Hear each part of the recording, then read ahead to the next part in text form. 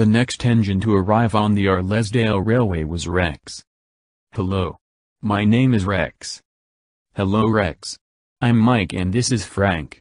Welcome to the Arlesdale Railway." Then Rex's attention went to the chute.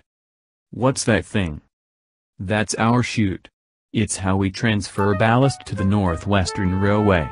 I wonder how high it is." Then Rex left the sheds. What's Rex doing? Probably something stupid. Rex got to the top of the chute. Look at the view. Then he saw Donald taking some flatbeds.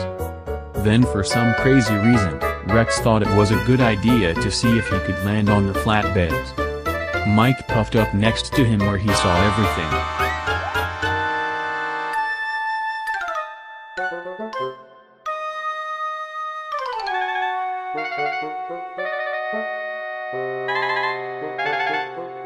First I crash into a signal box, now this.